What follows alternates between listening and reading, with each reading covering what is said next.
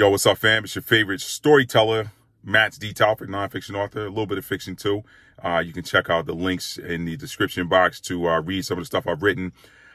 Listen, I wanted to first off thank those of you that are watching, those of you that follow me on YouTube or subscribe to me on YouTube, those of you who follow me and, participate in my discussion threads on Facebook, those who follow me on Instagram at Matt D. Talford. I appreciate you guys so much. Listen, had a revelation this morning watching a recent upload by one of my number one favorite YouTubers. It was Thoughts Camera Action, young brother out in the UK. Very inspiring, very good work. Check his stuff out. He posts a lot of knowledge, a lot of history, a lot of truth. So y'all check him out.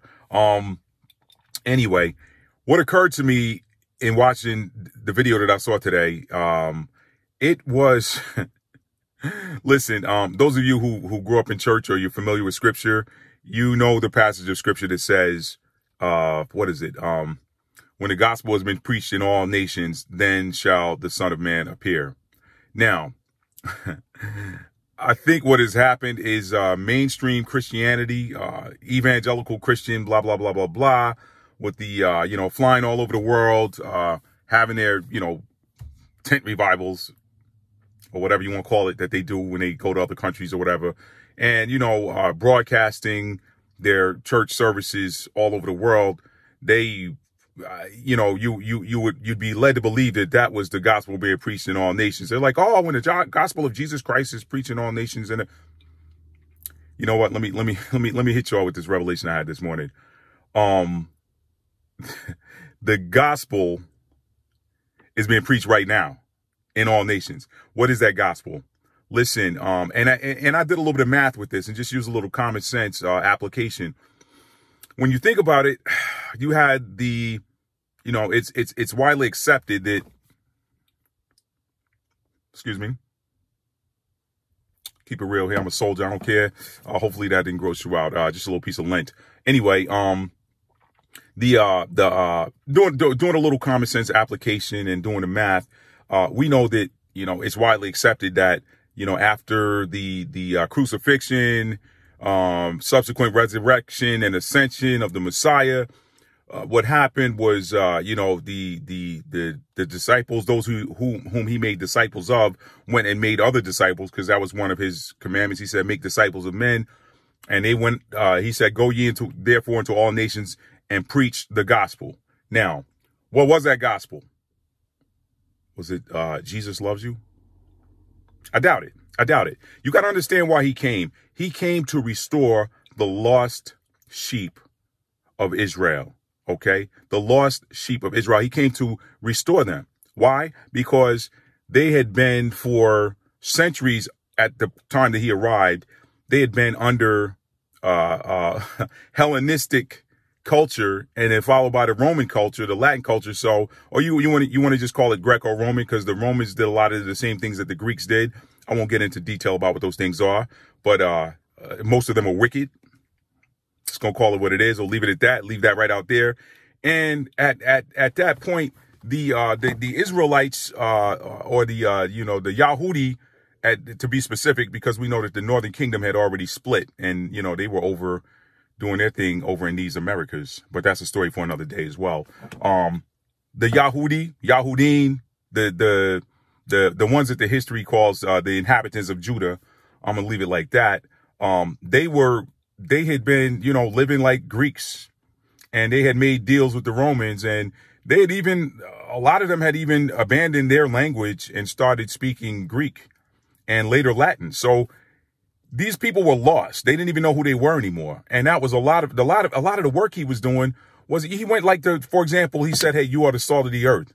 But if the salt has lost its ability to do what it does, which is preserve, number one, number two, flavor, wherein will the earth be, I'm butchering it this morning, but wherein shall the earth be salted? Okay. He said, is therefore good for nothing but to be cast down and trodden underfoot of men. That's exactly what was happening. He was trying to talk to them in code, to tell them exactly what was happening to them. They were being trodden underfoot of the Romans and the Greeks on their own soil. So he came to restore them and try to teach them, try to get them to wake up and remember who they were. Remember the covenants of old. Remember the covenant between Abraham, their patriarch, and the Most High himself. The very covenant that kept them preserved. Look, y'all got to remember who you are, is what his whole thing was. So the gospel that was being preached was, hey, you're not, what's that scripture about that Paul, the people used to say, oh, well, everybody, blah, blah, blah. He said there's neither Greek nor Jew, whatever, because we're all one, or man or woman, whatever.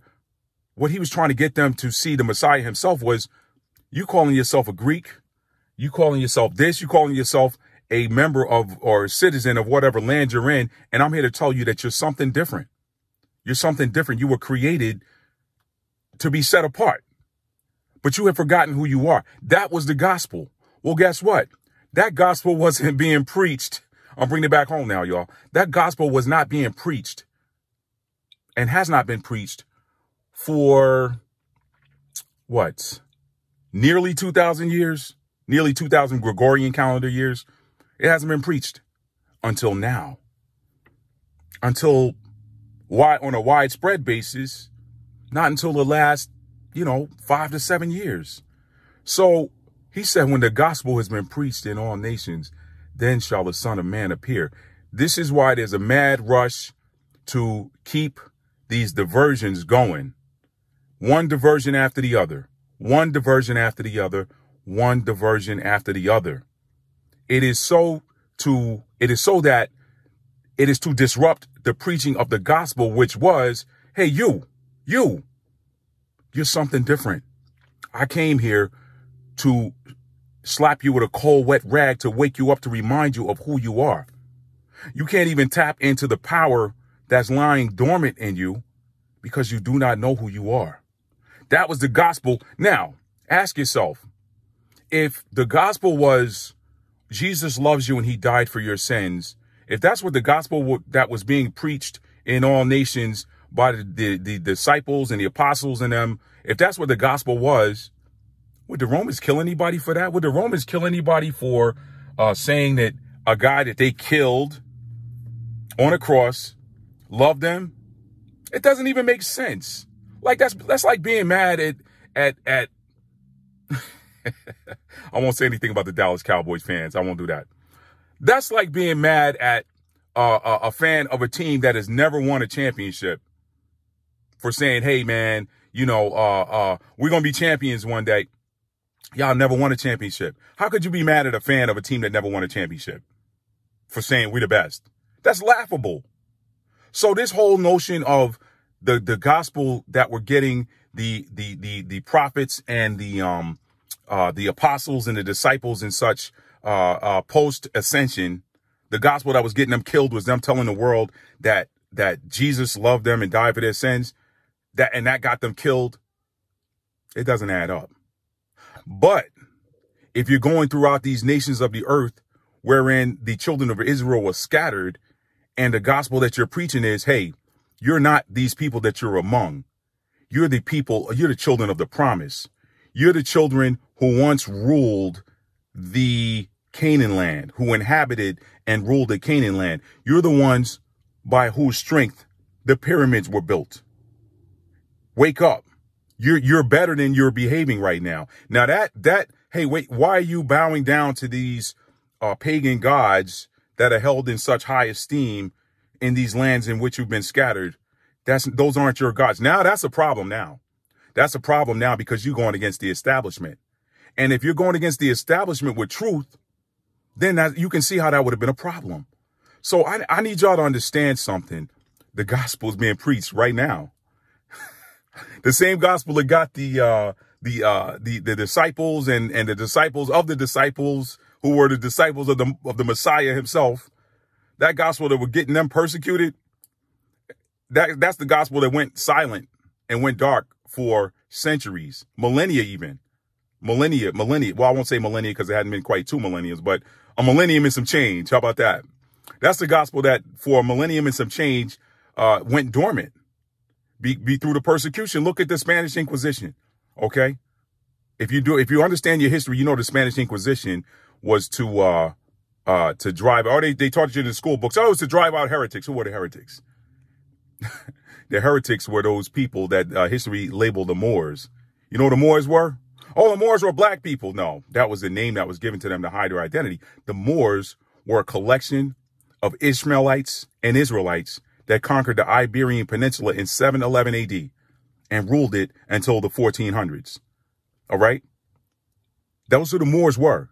History called them the Moors because it's a clever cloak. But they were cousins. The Ishmaelites and the Israelites were cousins. How is that? Because Isaac and Ishmael were brothers. And they split and they went different ways. Y'all know the story if you read the scripture. I'm not going to go into it.